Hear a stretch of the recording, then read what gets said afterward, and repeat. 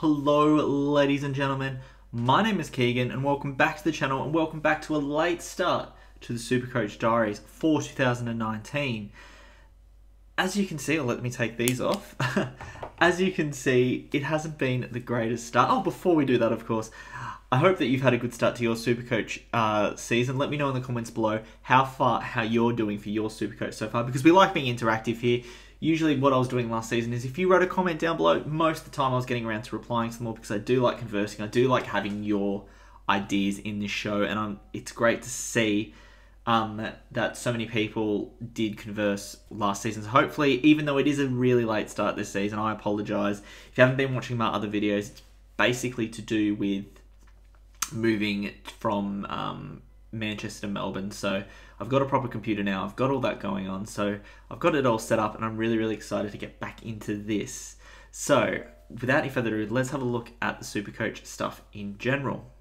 So you can see I got 2025 in round 6. Pretty poor score, top 41%, not great. And my total score puts me in the top 22%, which is not where I want to be. It's somewhere I can definitely recover from because I've been lower before, but wasn't great. And my season rank actually is dropped. I was in the top 40,000. I'm now dropped down to 44,000. For those that watched last year, I'd actually ended up being in the top 5,000 last season, which was a really good effort. But as you can see, not a good start this season. I'm going to show you my team and I'm going to explain my choices and maybe some trades that I've made already. As you can see, when I switch over to the team, you'll see I've already used, well, yeah, you can see it there, 20 trades. So I've already used 10, which is not good.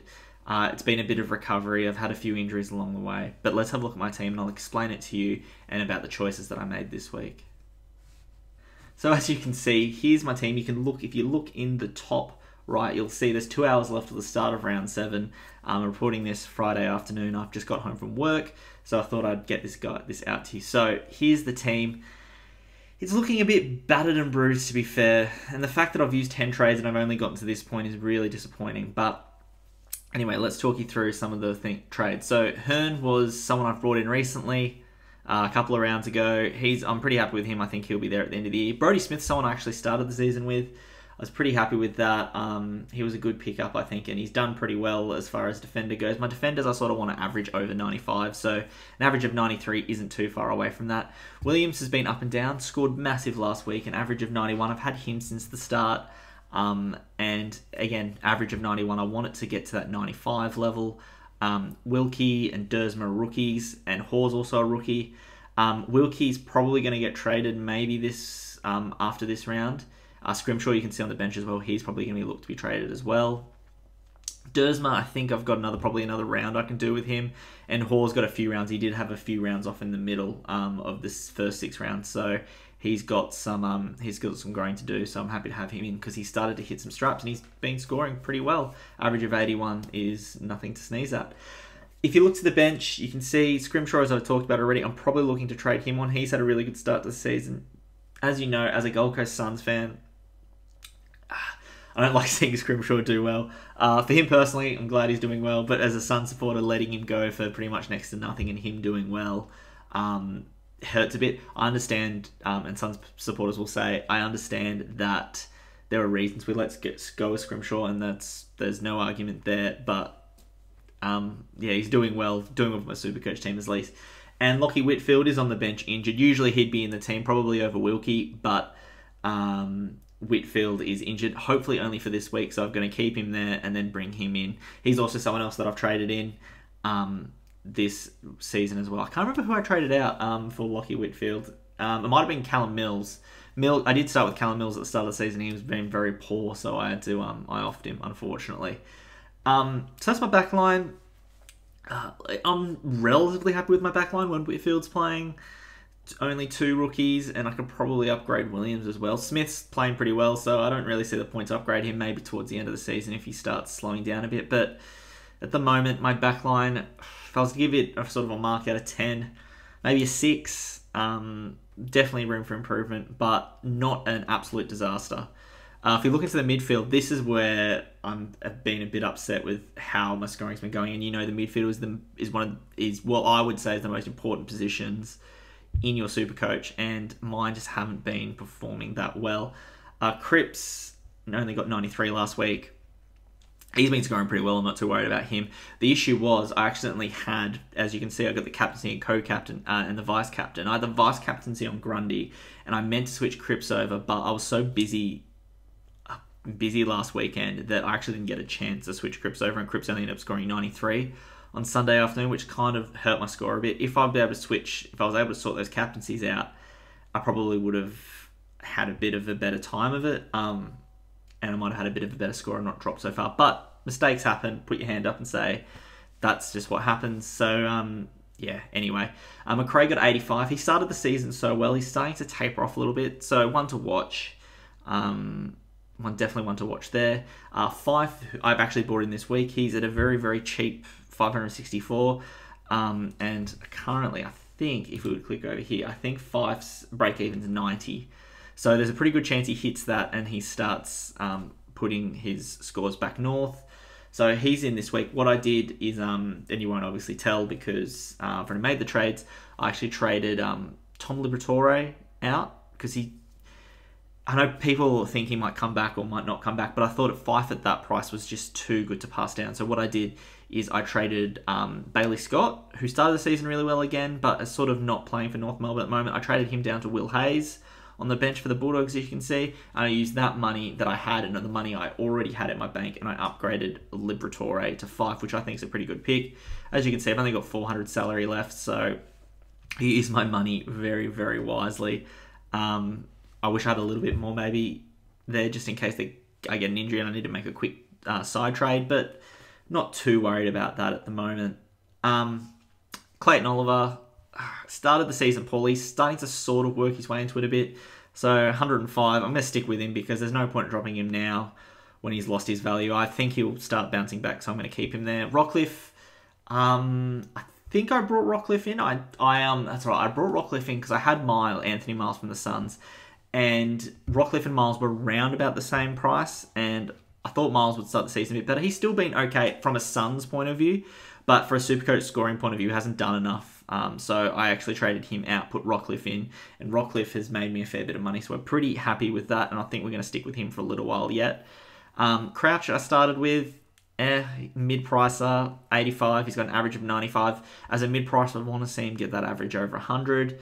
But at the moment, 95. He's okay. He's not one of my big worries. Walsh has been an absolute gun. No complaints about him at all. They're saying that he's starting to sort of reach the end of his tether a bit.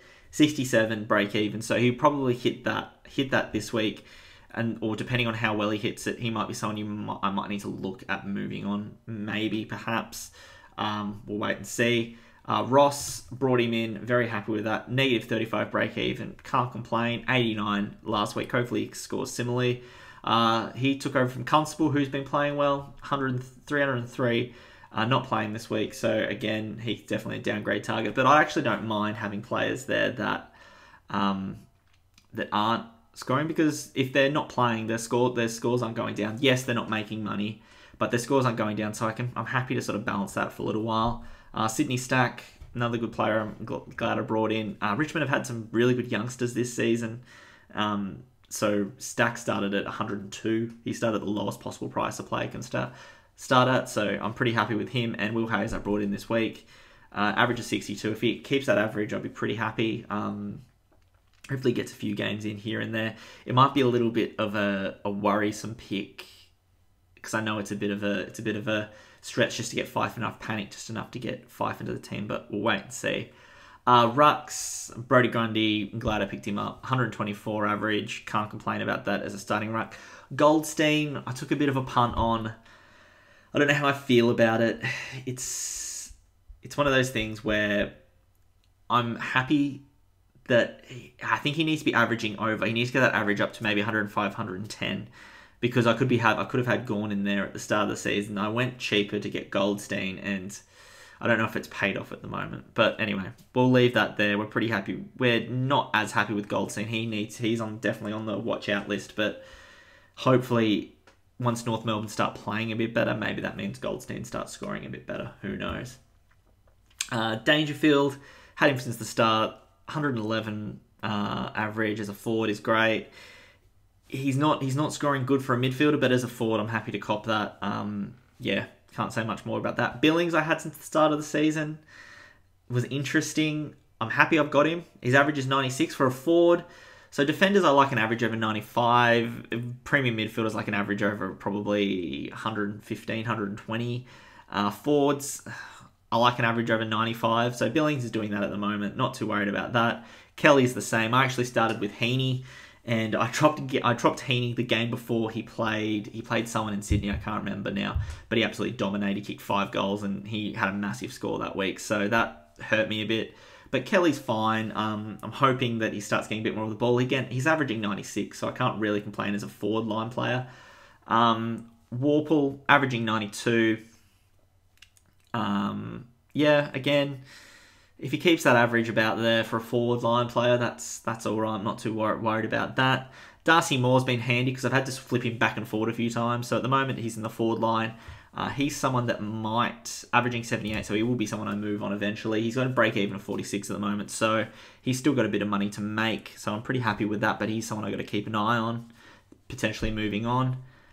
Drew, at break even of 4, he's great as a rookie forward. The Port rookies, as well as the Richmond rookies, have been very good to us this year. I've already traded out Butters, I traded out earlier. I think it was Butters. It was one of the Port rookies. But anyway, he got traded out. And my forward line rookies are pretty poor. Setterfield and Burgess. They're there mostly because, well, Setterfield hasn't played in a couple of weeks. And I think he might start playing this week. I'm not sure if it'll tell me here. He's selected as an emergency. I don't know if he's playing this week because can't play Sunday, so they have an extended bench. But I can downgrade him whenever. Burgess is on the Suns. He's not playing. And he won't be for a while. So he won't be one I'll downgrade as well.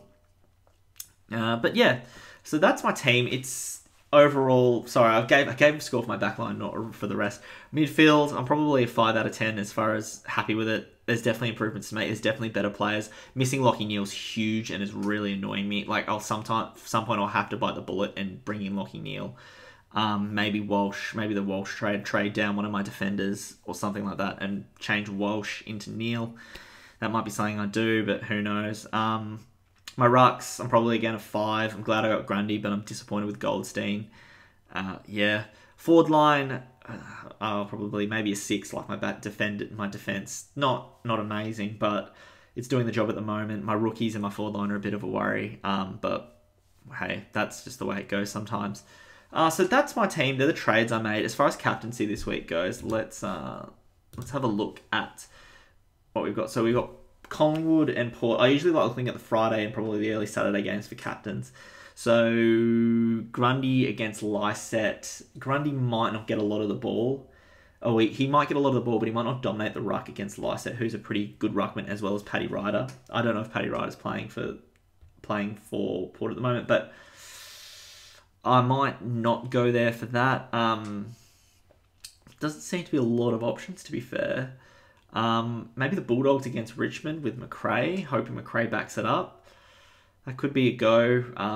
Fife Sunday, he could be a possibility of a captaincy as opposed to a vice-captain. But at the moment, as far as vice-captaincy goes, I think vice-captain I might go with... I'm going to go with Grundy as a vice-captain. I hope he scores pretty big against Port, even though he might struggle a bit, but he always gets a lot of the ball anyway, so who knows, he might score well again. As far as a captain goes, that could be a good scorer, sort of in the later games, I think we might go with... I want to go with Cripps, but I'm not sure. Let's go with Fife. If Fife scores me 128 as a captain, he's against Adelaide, so he might not get tons of the ball, so it's a bit of a worry. I might switch the captaincy up before Sunday, but at the moment, Fife's where I'm going to sit with my captain, and that is my Supercoach for round 6. Thank you for watching, guys. Make sure you do like this video, subscribe so you don't miss any of the videos of the Supercoach Diaries on this channel. As always, do let me know in the comments below, because I'm late to the party this season. As far as the Supercoach Diaries go, let me know, how is your Supercoach experience getting on? Where are you rated? What changes have you made this week? Who have you traded out? Who have you traded in? Let me know in the comments below, and I will read and try and get back to them, as many or all of them if I can as possible.